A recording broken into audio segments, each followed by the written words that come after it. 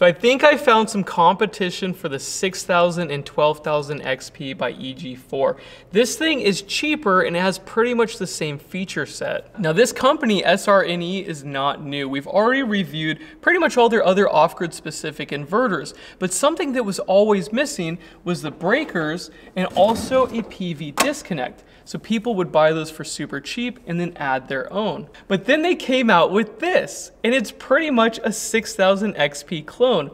But instead of 6,000 watts, it does 6,500 watts. Next, the solar input is higher. The 6000 XP can handle 8,000 watts, but this one can handle 10,000 watts, which means I can connect this to my solar carport, the entire thing, with 2 strings, and this can handle it. Where they're different is the larger model of this is rated for 10,000 watts. The 6000 XP also has a larger model, but that one's rated for 12,000 watts. But these are a lot cheaper, so that changes things. Anyways, that's enough talking. Let's mount this on the wall and do some real load testing. And this is where we're gonna test it. So this is the bunker vault. And in the last 6 months, it's been powered by a 12,000 XP. And this building is non-insulated in Las Vegas. So this has handled over 100 degrees Fahrenheit temperatures for the last 3 months straight. And on the data log, there's no over temperature. These did have issues right when they came out,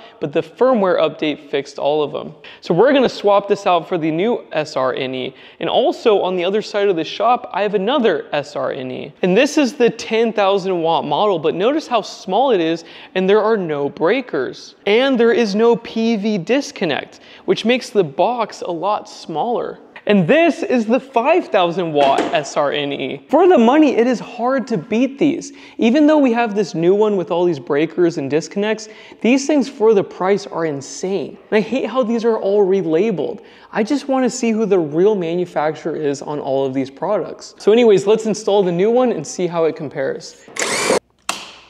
I don't even remember wiring this, it's been so long. I actually like the 12,000 XP for the size. I mean, it is more expensive, but this is a good unit.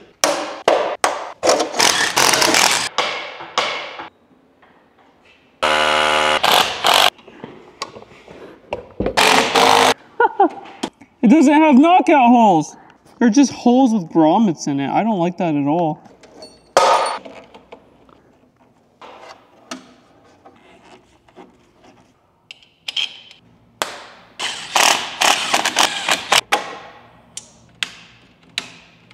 Now most of the settings are just fine, but we do need to manually set the low voltage disconnect. So go to settings, set number 8 to user so we can change the battery settings, and then change number 15 to 48 volts.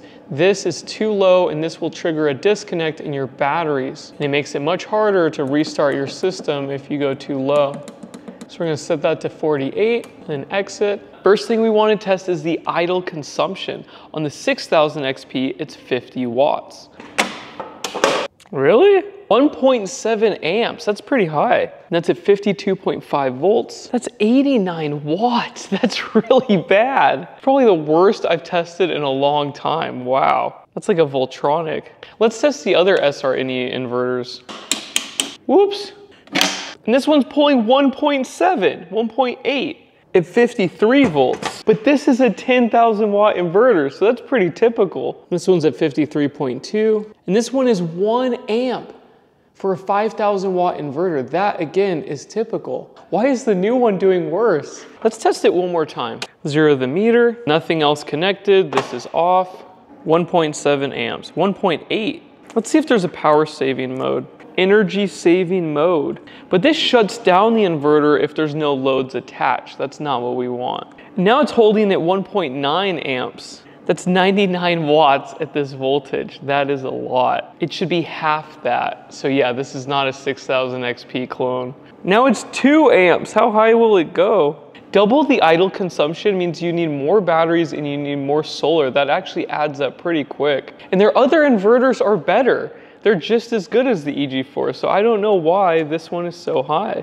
All right, moving on, let's test the surge. So now we're gonna try to run 4 air compressors at the same time.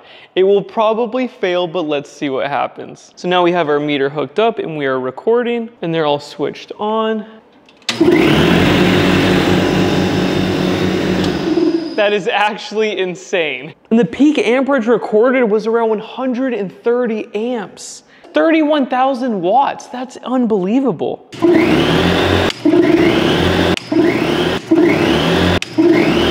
So I tested it 5 more times and I'm getting the same numbers. I thought maybe I had all the compressors on one leg or I wasn't measuring correctly, but no, those results are correct. Which means in theory, this should be able to run my car lift on a single leg. That's the most strenuous surge test that I have. So let's run an extension cord outside and see if it can pull it off. So this is a 7,000 pound EV. We're gonna try to lift it with a single leg on this inverter. Nope. And this time it only pulled 45 amps, which is only 5,400 watts? What? It does not like this load at all. Let's try one more time. And we got the same results as last time. The peak is pretty much exactly the same. Let's try this on the 10,000 watt SRNE. Now 10,000 watt inverter by SRNE. Perfect. Try it one more time and it works. It's not that big of a surprise that a 10,000 watt inverter can run this load, but this has the same idle consumption as their new model. And this one without the breakers and the PV disconnect is around the same size, and these are pretty cheap. For the money, not that bad of a choice. For the final test, we're gonna do a continuous draw of 6,500 watts. And the fans are loud. So we should be able to pull 27 amps at 240 volts. And it's doing it. We're actually pulling 27 amps.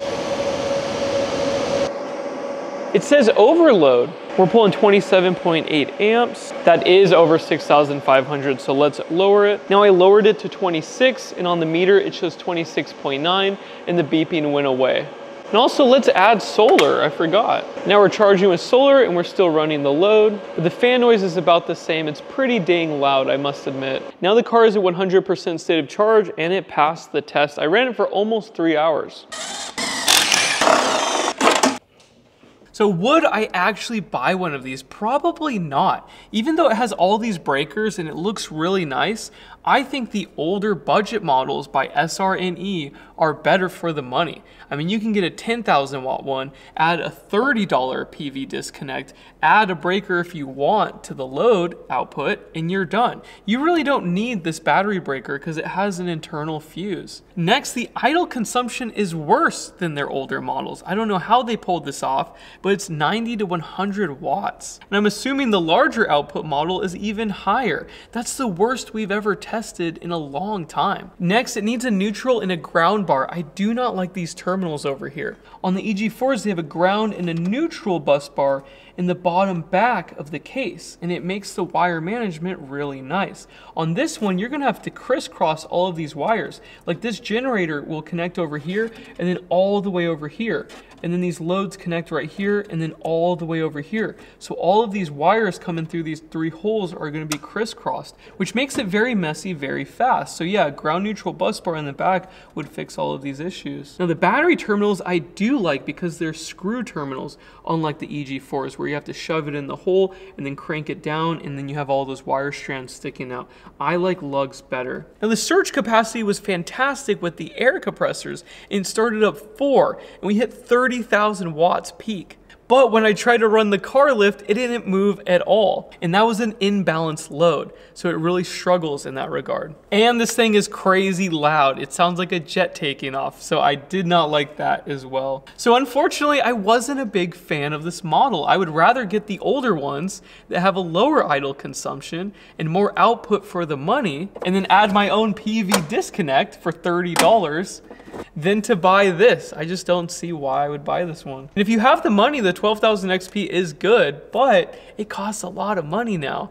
And this is an SRNE, so these are super reliable. If you're trying to run air compressors on both lines at the same time, this might be the best option, but for everything else, I would not buy this. Now, if they swap out the fans, get rid of the high idle consumption, and then add some real knockouts and change this and add the neutral ground bus bar, I think it would be pretty good. But yeah, that's a lot of stuff that they need to change. Anyways, I'll have links down below for all of these inverters. I hope you liked the video. And my favorite out of all of these is the SRNE 10,000 watt without the breakers. That thing is awesome. And I've been running it for like 6 months now. So yeah, check that thing out. Anyways, I hope you liked the video and I will see you in the next one. Bye.